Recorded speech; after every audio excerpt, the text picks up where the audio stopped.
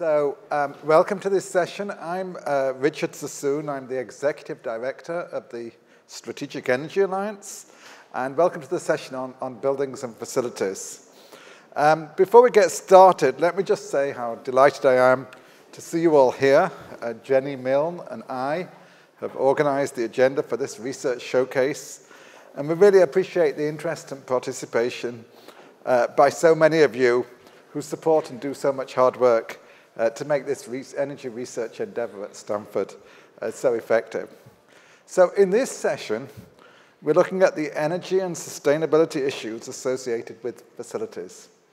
And what better place to investigate this than Stanford University itself? It represents a perfect living laboratory for studying this subject. And today we're very lucky to have two of probably the best people on campus who can address this subject. First up, we'll have Lincoln Bleveans. He's the Executive Director for Sustainability and Energy Management at Stanford.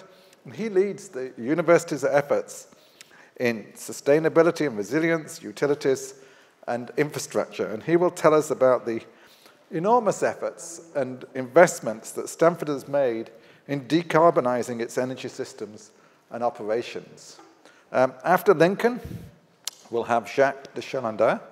He's an adjunct professor in the Energy Science and Engineering Department at Stanford, and he'll broaden things out and describe his research on developing and applying computational tools for flexible urban energy systems using Stanford as a test bed. So, I'll turn it over to Lincoln. He'll speak, and then we'll have time for a few questions for Lincoln, and then we'll do the same with Jacques, and then if there's any time at the end, we can bring everything together. So Lincoln, I'm turning it over to you. Thank you. Good morning, everyone. It is a tremendous honor to be here and telling the Stanford story, which I absolutely love to tell. What we've done here is pretty astounding.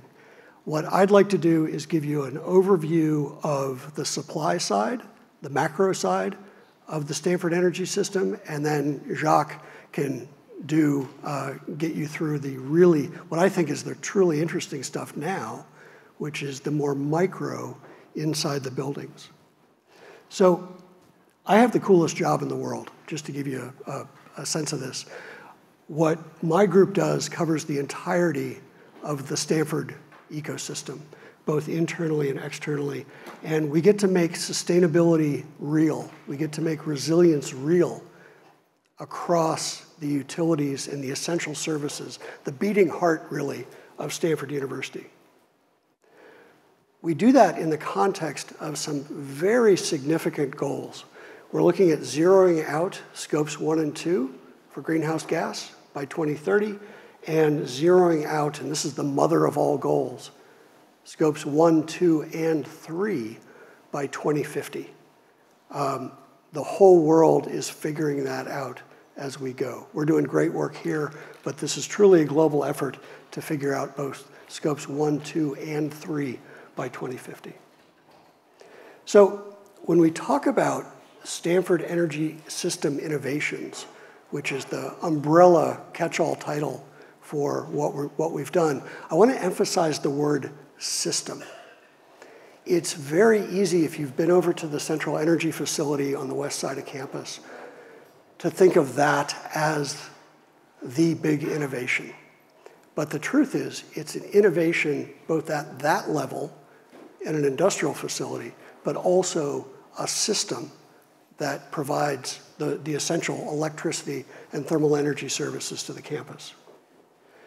So when we looked at our end-of-life cogeneration plant about 15 years ago, cast your mind back about 15 years.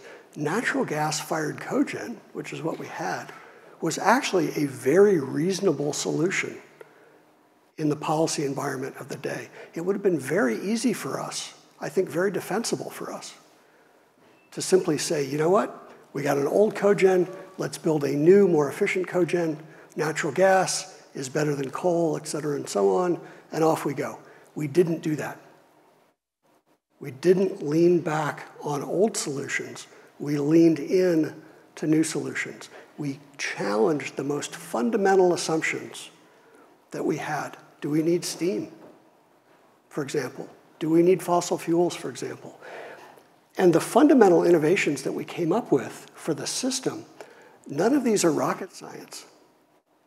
But put together, they're transformative. Going from a retail posture with the California grid to a wholesale posture. That in turn allowed us to enter directly into solar PPAs across California to transition from fossil to renewable, taking a whole lot of waste heat that was otherwise being evacuated to the atmosphere and turning that into fuel through a heat recovery chiller. Moving from steam to hot water, moving from a very high temperature, energy intensive product to a lower temperature, much less energy intensive product to meet our needs. Everybody thought you needed steam. That's been the answer for, what, 250 years? But the reality was, we challenged that assumption, we didn't need steam. And then finally, energy storage. We went from basically zero energy storage to both thermal energy storage here on campus, as well as electric storage at one of our solar farms. So again, none of these things are rocket science, but put together, they're transformative. Here's the centerpiece. This is the Central Energy Facility, and if you haven't toured it, I would encourage you to reach out to me. I would love to take you through it. It is the most beautiful industrial facility I've ever been in. Also really, really cool. And you can really see the innovation. But this is on the west side of the campus. We also have a smaller version on our campus at Redwood City, about 5% the size of this facility. And basically what this is thermal energy storage, electrically driven chillers, heat recovery chillers, creating hot and cold water that go out into almost 30 miles of pipe throughout the campus to heat and cool the buildings. We entered into our first of 2 solar power purchase agreements back in 2016. This covered about 66%, about 2/3 of our campus electricity consumption. We're offsetting fossil consumption with renewables. And then just last year, our second project went online. This is near Lemoore, California, about 3 hours away. And we have part of a project called SLATE, which is a Goldman Sachs project ultimately. And it is currently the biggest solar plus battery storage project in the state of California. So we have a share of the solar panels. We also have a big share of the batteries. And that takes us to about 120% offset of our electricity consumption on campus. Both electricity to keep the lights on and do things that electricity does, but also to produce thermal energy. This is my favorite graph in the entire world. This is our carbon journey, and you can see, I call it the carbon cliff. You can see what business as usual would have looked like. That's that black line going off into the distance. But you can see the reality too. And that is when the thermal plant went online, when that first solar project came online, we fell off a cliff in terms of carbon production. Huge win. We fell off another cliff when the second project came online. We still have a way to go. We still have about 18% from our peak that we need to reduce by 2030. Huge challenge because it's not big steps like this, it's tiny little steps in our larger energy portfolio. But an incredible outcome from a greenhouse gas perspective.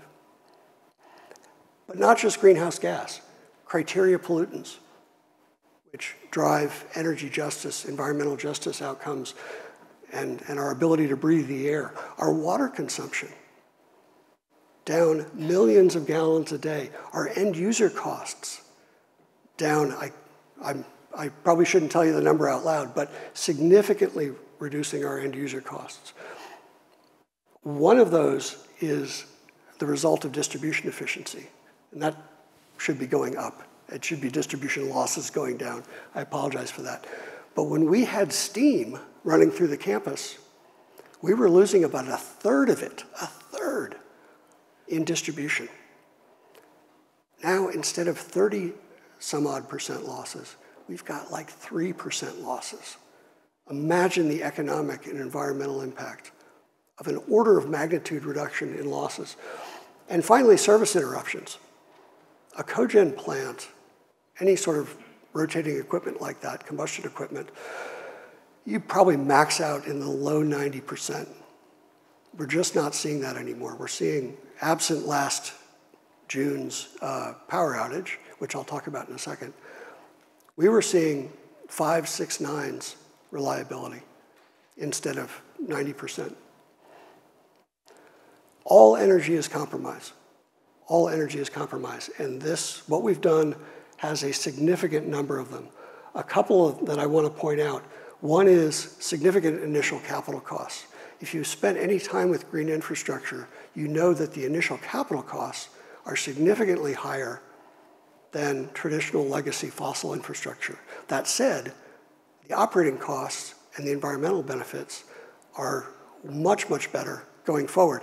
The question that I'm wrestling with is, how do we get not just Stanford University, but everybody else in the world over that green monster, over that green cliff of capital so that they can enjoy the benefits?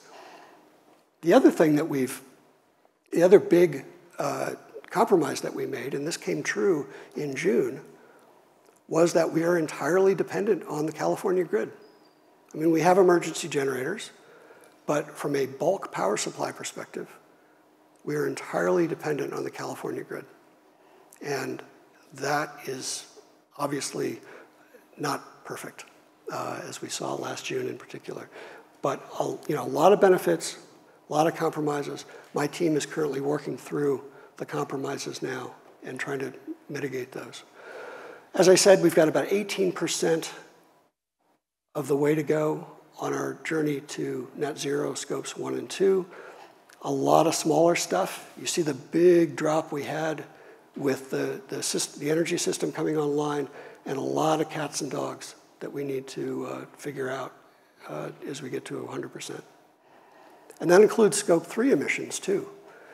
Like I said, the entire world is figuring out scope 3 in real time. We have a very aggressive effort here at Stanford to try to both understand it and make it happen. But I was talking to some business school students yesterday, and they said, what should I focus on? I said, if you can figure out scope 3, you've got the best, you've not only done well for yourself, but you've done great for the world. This is a massive challenge for our planet. One of the things that we found in the pursuit of all of this is that technology is the glamorous thing. And this is my liberal arts major formula up here. So take it with a grain of salt, but illustrative. The technology, the ones and the zeros, it's glamorous, it's fun. People love having their picture taken next to it. But without behavior change, you don't get the outcomes that you want. And without project management and change management, none of those things happen in the first place. So one of the things that I've been telling a lot of students is, if you get out of here without a project management course or a change management course, you've done yourself a disservice. But this is how I've found we can solve for climate positive impact. It's not just the technology. It's got to be the change management, the project management, and it's got to be behavior change. People love technology, people hate to change their behaviors. But that's what we got to do going forward. Next steps, we are in the process of a comprehensive update to our 2015 Climate Action Plan, chasing near term the 2030 goal, longer term the 2050 goal.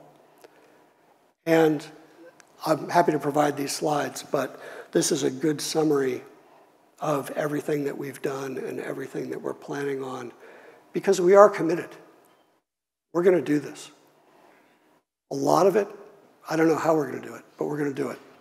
And we are going to make the right optimized solution for Stanford University, but by doing so, we're also going to provide an exemplar for the rest of the world in the same way that we have with the work that we've done so far.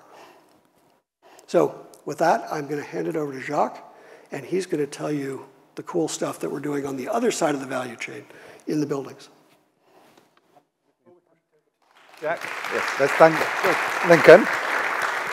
And are there any questions for Lincoln? Yeah, there's one at the back over there. Sure. Maxime, there's one over at the back. Hi, I'm Ole Ayersen, alum from CS at Stanford. This is wonderful progress that Stanford's facilities have accomplished. I'm wondering to what degree should Stanford feel responsible for the houses that its employees and students live in, their private homes? You know, what fraction of those have been decarbonized is probably in the single digits, whereas you're up in the 80s now. Can you talk a little bit on that perspective? Probably not as much as you'd like me to. Honestly, I've been here about 2 years and change. I know about as much as you do about that topic. I'm not running away from the question. I just don't know the answer. Quick question, Peter Rumsey, adjunct lecturer. I'm super impressed, and universities everywhere in America are envious of this project on the central utility system. I guess there's a lot of us who are wondering what happened with the cooling outages, and maybe you could just address that a little bit. Sure. Before my time, but I know the story. When we first planned this system, and the central energy facility in particular, this was 2010, 2011, that planning, which was incredibly rigorous, had assumptions for campus growth and assumptions for what I call the climate curve. How quickly is it going to get hot, and how hot? Both of those assumptions turned out to be too low. And so instead of running into capacity constraints on peak days, in 10, 15, 20 years, we ran into them in a couple of years. There's also a decision made at the time that we're not going to build for the absolute peak day, that we're going to build for the kind of normal peak day. And so when the growth happened and the climate curve happened much faster than we thought, all of a sudden we were in curtailment. The system worked fine, but the system just wasn't big enough to handle that load. And so what we've done in the meantime, and we just finished this a few months ago, we've actually doubled the cooling capacity within that building. We have doubled the cooling, the ability to produce chilled water. And that's gonna keep us good for a long time. But I can tell you, especially me, my blood pressure took a step change down now that we're getting into hot weather, and I've got double the cooling capacity at the CEF.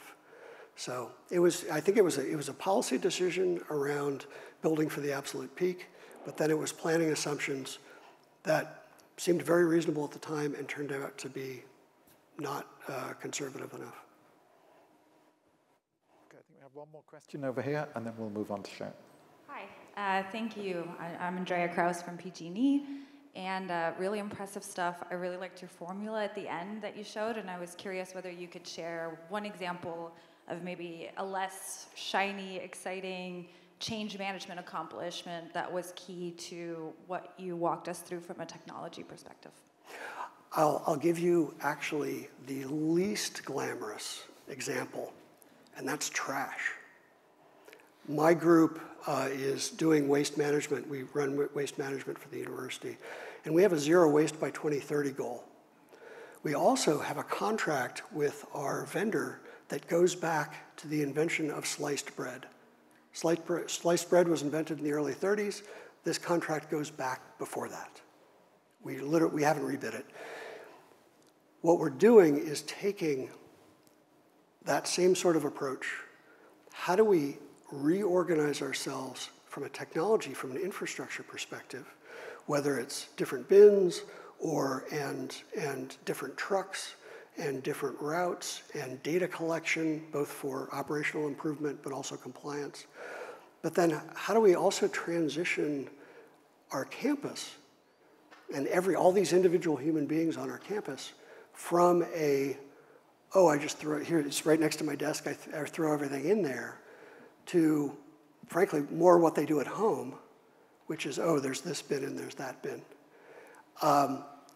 That's a situation where there's a big technology improvement, big infrastructure improvement, but the key to the program is the behavior change.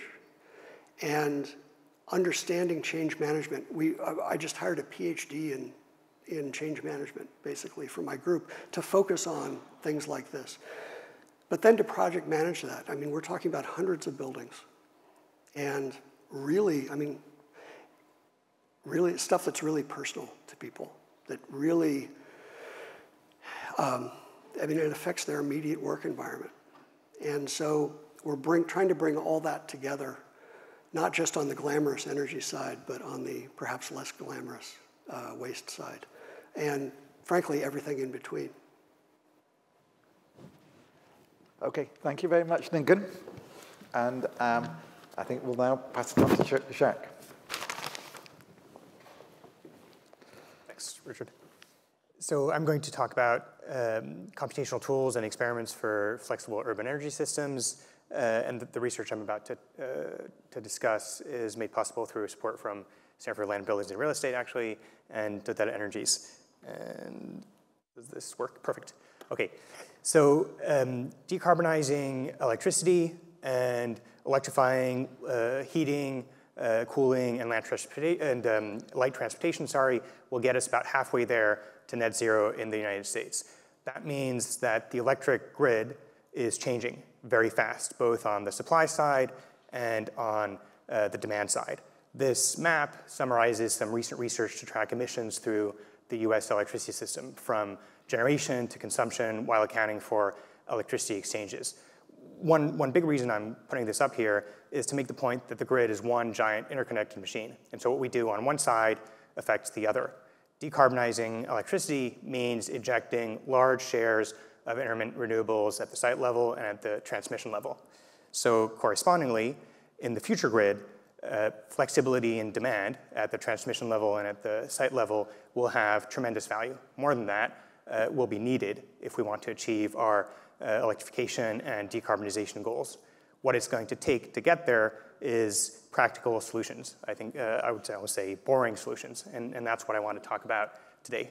So first, I want to talk about some evidence we found that there's already today in today's grid significant amounts of flexibility that we can use to reshape and decarbonize electricity consumption. My case study is the campus energy system that Lincoln introduced, whose electricity consumption is roughly equivalent to a 30,000 people city in California. This is my living lab.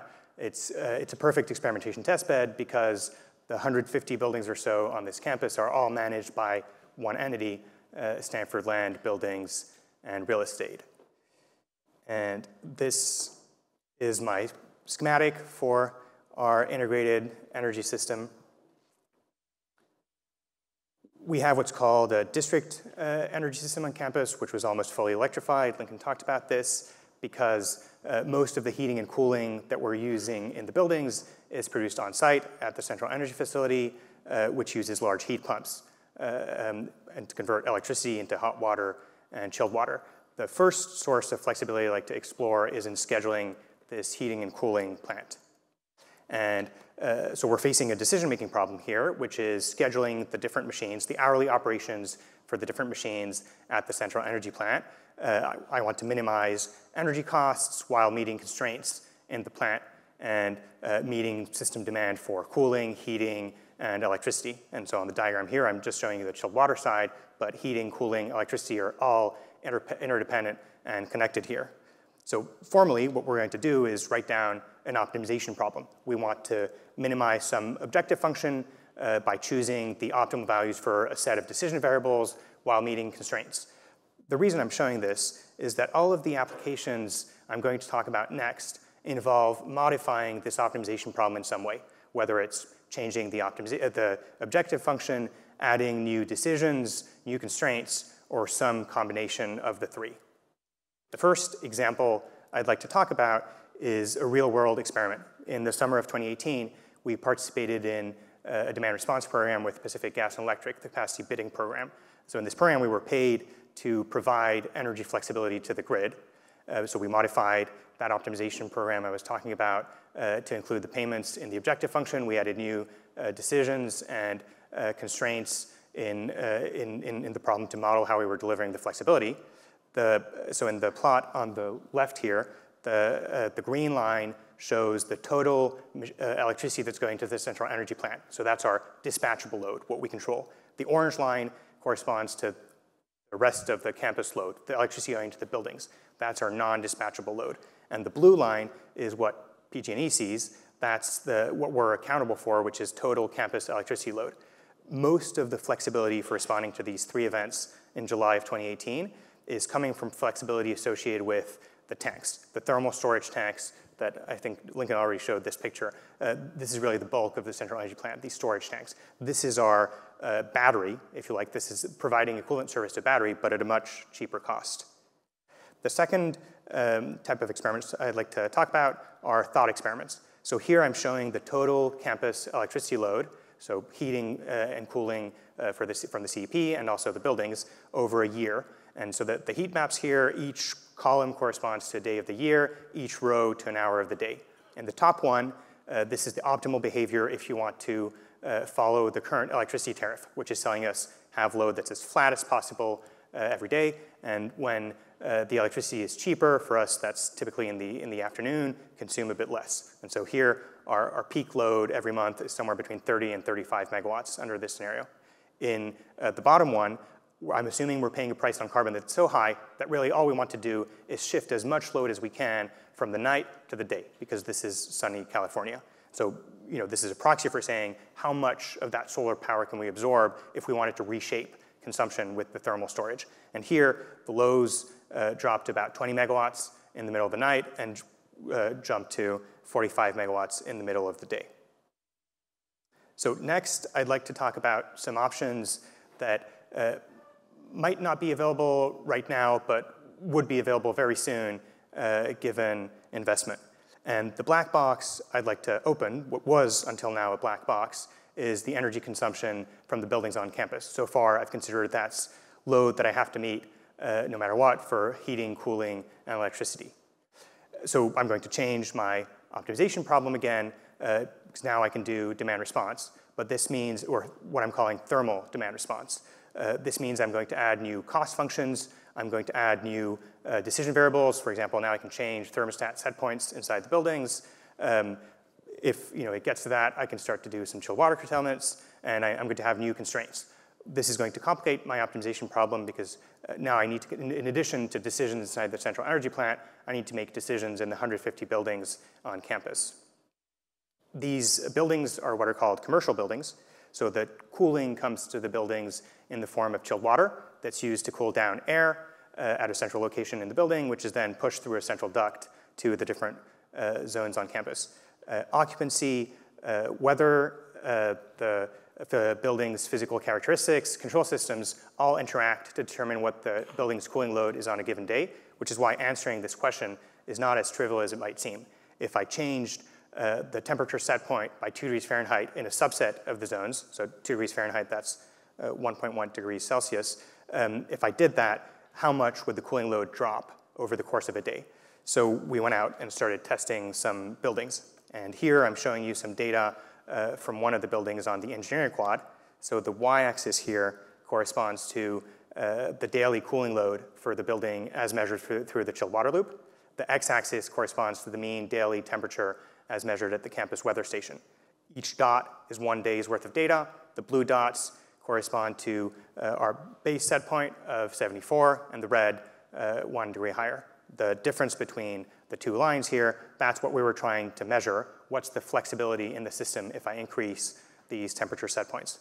So we tested 3 buildings in 2020, 6 in 2021, 11 just last summer, but testing all buildings on campus at this point, we would have implemented the program. So we also worked on tools to extrapolate the results that we found in buildings to the rest of the campus. This is our basic recipe in 4 steps. 1, run tests in a subset of buildings. I talked about that. Second, we collected a feature data set for all the buildings on campus, including the buildings we tested and the buildings we didn't test.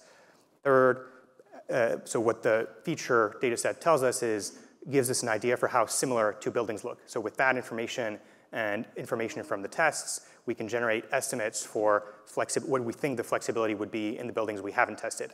And then fourth, we can combine our flexibility estimates for all the buildings on campus to estimate campus-wide load reductions.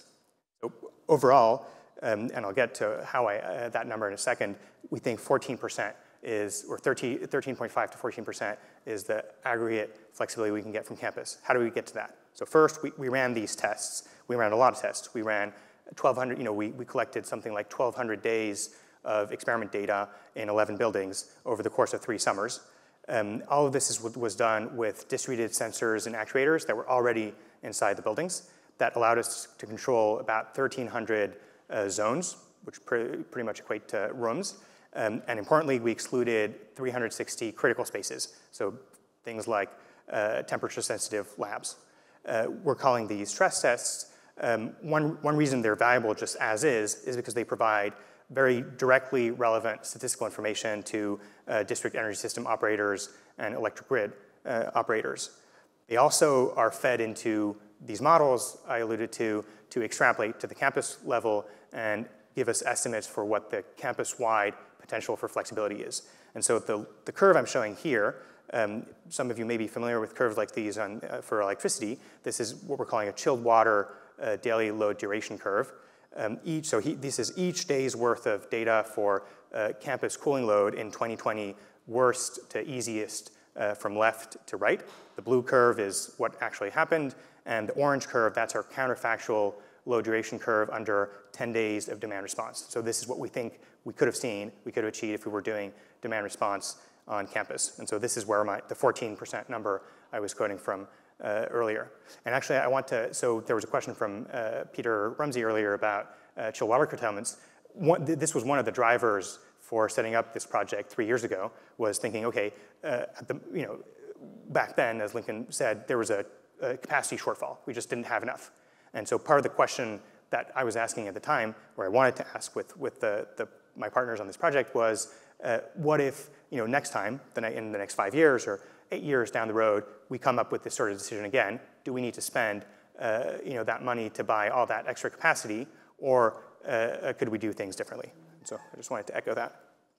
To finish, I'll just leave you with these 3 ideas. The grid is changing very fast, and that change means that flexibility in demand will have tremendous value already today, but even more in the years to come. In the grid of today, there's already significant amounts of untapped flexibility that's available for pretty cheap. I think we've found evidence of that here. And given investment, tomorrow we can have a lot more flexibility if we go look for it. Thank you.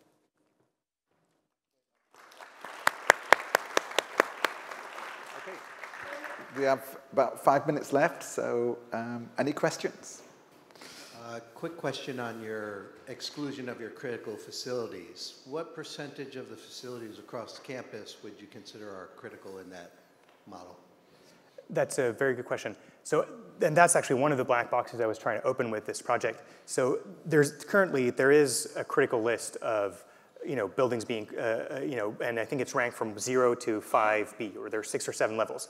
One of the difficulties with the current system is that this is not exactly the way the list is set. So Lincoln, correct me, but this is the way I understand it. You look inside the building.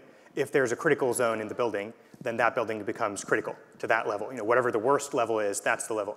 What that means is that I think it's 80, 90% of the campus cooling load right now is critical. This is one of the black boxes I'm trying to open, and to say instead of having a priority list that is per one building at a time, can I have a priority list that is zone by zone? To answer your question, about 40% of at least the number I have in mind is about 40% of the campus cooling load is for the hospital. And a large fraction of that is critical loads, but they also have offices in the hospital. Currently, all that is sort of something that we don't want to touch. In the future, why should my office be different from the hospital office, I guess is my question. And maybe just to add one more thing on that, so 2 of the 11 buildings I talked about that we tested were lab-intensive buildings, and still so we got less flexibility from those buildings because I was excluding a much larger number of zones, but still we got 3 to 5% percentage reduction in loads by controlling just the office portion of those buildings. So even in the buildings with sensitive loads, I expect you would get something. A couple more layers of complexity there. One is that, as Jacques said, a building might have a laboratory, an office, a classroom, all sorts of different functionality with different levels of priority. The second part is that the distribution system, the electric distribution system, is set up like most electric distribution systems in that it is not, oh, here's a critical feeder and here's a non-critical feeder. You've got all sorts of different levels of criticality on the feeders, on each feeder. So it may be in a restart situation after an outage, you're turning on an absolutely vital building, but you're also turning on a coffee shop. And there's just no way around that without an army of technicians that nobody has. The third complication, maybe third and fourth complication, is that we do have emergency generators, but